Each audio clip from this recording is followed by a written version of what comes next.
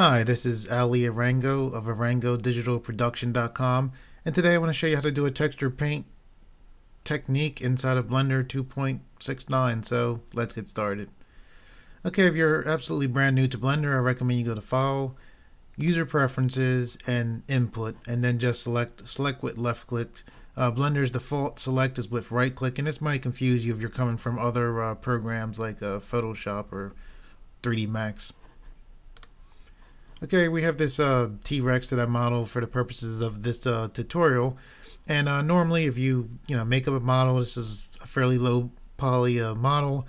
Suppose you're ready to animate and you're like, okay, I want to throw some textures on this and make it look a little bit better, particularly when you're dealing with something low poly like this. Normally what you would have to do is go in and unwrap, and obviously there's a time and a place for everything.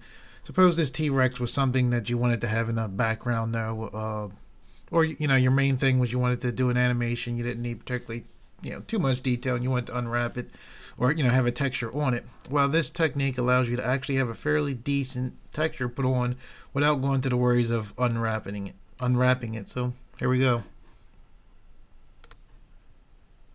And I guess when I say unwrapping it, I really should say manually wrap it. We're actually going to use Blender's Smart UV project to unwrap it for us, but it's pretty quick.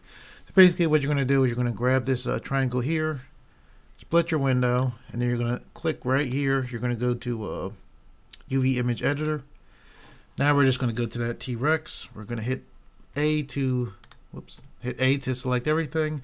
You're going to hit U, and then you're going to go to Smart UV project. Okay. Once you have this, you're going to select A to select all of your UVs. You're then going to select UV here. You are then going to go to average island scale. You're going to go to pack islands, and then you're going to go to minimize stretch. All right, and basically we want to make sure that that Blender did a fairly decent job. So what we're going to do now is we're going to put a UV on here, just a UV grid on here, just so we can make sure that everything is for the most part fairly set up for the texture paint. Okay, and the way we're going to do that, you're going to go to UV, you're going to go to image, you're going to go to new image, and you are going to select right here where it says blank, UV grid, hit OK, and then you're going to look in this menu right here. You're going to select right here, select texture mode, go to this menu. I'm just taking my middle mouse button and pulling, and this is our materials, and what we're going to do here is just make this shadeless just so we can see a little bit better. So you're going to just select right here. Okay, now we can see our the UV map that was put on there. And basically what you're looking for is just the fact that these squares here are pretty similar to the squares there, and it looks like Blender's UV Smart project did a pretty decent job for us along here, so we should be good. Okay, now what we're going to do is come over to image and then new image.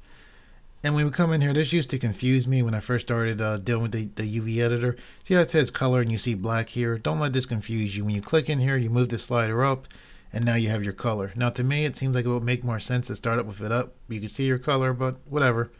So now you're just going to pick a base color. We're going to select OK.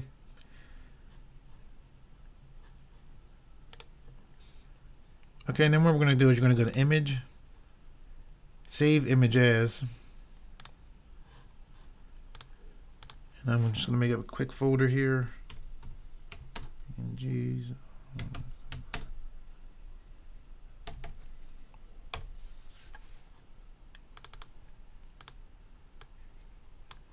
I'm going to name this final text. For final texture, save as. Okay. Okay, now what we're going to do is pull this out so we can see it. You're going to select right here in your active data button. And this is the texture map that we're currently on. We're going to name this final texture. Okay, now what you want to do is make sure that you can see whatever model you have. So for my T-Rex here, I just want to make sure I'm on I can see the full image of it. Now I'm going to make a second texture, and this second texture is the main thing that's going to allow us to easily put on this this texture map that you're going to see. So you just click this plus button here, and then we're going to name this texture paint source.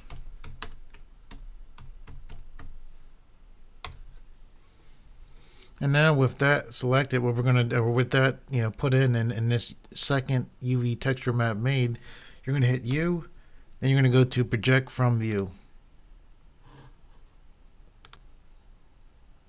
Okay, when I modeled this T-Rex, I modeled it knowing that I was going to do this tutorial, so the image source is going to be pretty close to this T-Rex we're about to get. So just keep that in mind if you're going through something similar like this for yourself.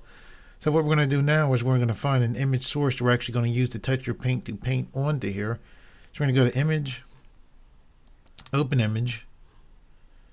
I have it over here. There we go.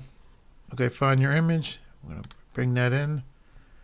Okay, so here is the image source that we're going to use, and now here is the UV. So what I'm going to do now is hit S to scale on the Y-axis. Whoops. I'm just going to hit G to move this into place. And I'm going to hit S to scale.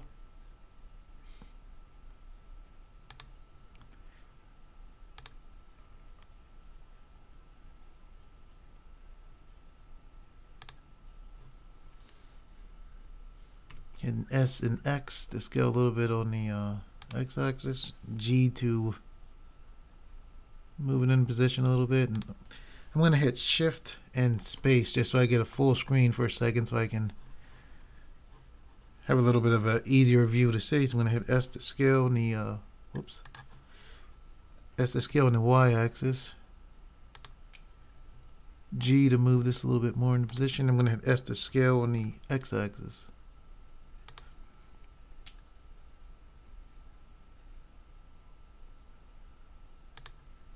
S to scale on the Y. G to move.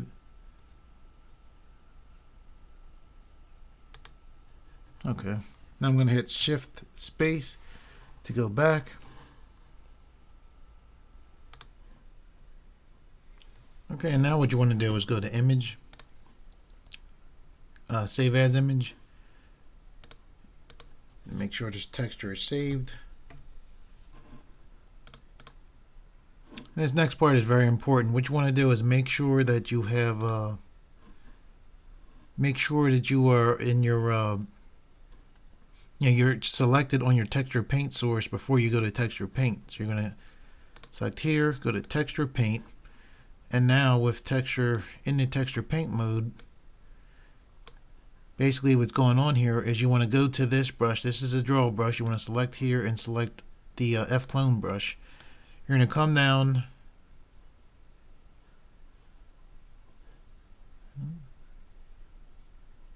okay, and you're going to go look for your clone from UV paint selection.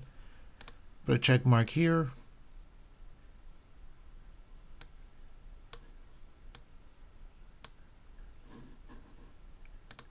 And then select the texture paint source. And then over here on this UV map, you're going to change this back to final texture. And now with this selected, watch this. And I absolutely love this because I think it is, yes, it is awesome. Okay, you got that. Looks, nice flat and paint. Watch this. Boom. Lovely. Quick and lovely. And basically with this texture paint, it allows, like I said, you can very quickly, and the thing is we didn't do any manual UV unwrapping. I mean, this was unwrapped for us.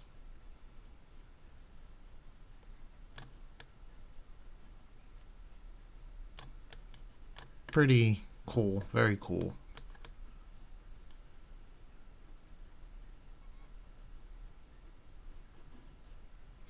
And when you have little imperfections, and obviously I'm going fast, for the tutorial. What but where you have the imperfections and mess ups, like we have all that right there. Basically what you would do, open this up wider so you can see.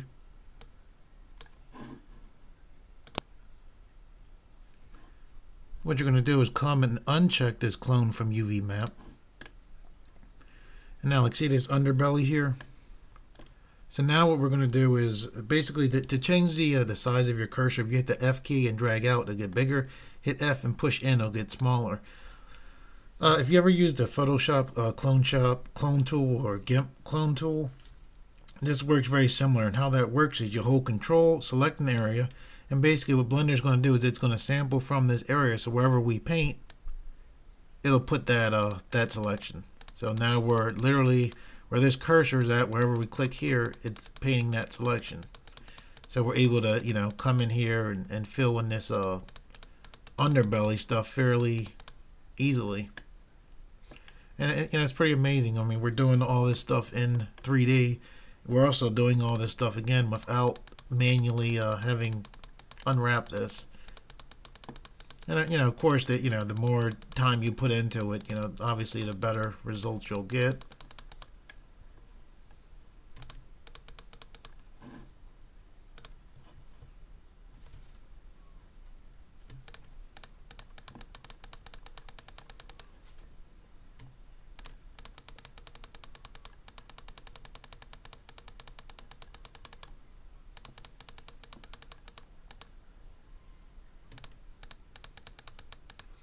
Yeah, and I mean, you can also once you come out of this, you can put other colors. I mean, you can do like a regular painting actually over this. So I mean, you can work on your shadows, your highlights, all that. I think it's awesome that, you know, fairly simple. And again, I'm trying to go quick here. But yeah, if you need you know, if you're working on something and you need something done pretty quick. You know, again, one of the nice things with Blender is if you're, you know, in Blender, if you're working on a team of people, you know, if you're doing something and you're in 3D Max, whatever, you have to have the programs and, you know, you have to have it on each computer, deal with all that. I mean, Blender, it's nice. It's a fairly quick download. I mean, you can easily spread Blender around, you know, fully legally. And even if you have someone that doesn't have, you know, a super great amount of skill or 3D. I mean, my gosh, if you can, you know, show them this technique, maybe even, you know, show them a tutorial, and, you know, they're pretty much off and running.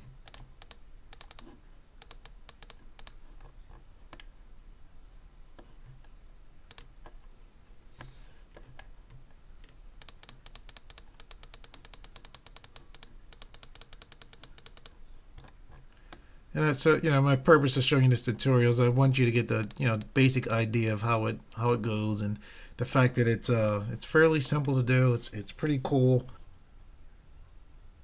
Okay, guys, that's it for the tutorial, and hopefully you got something from this. Now you know how to do some clone texture painting inside of Blender. If you like this video and you would like to see more, please subscribe, and thank you for viewing.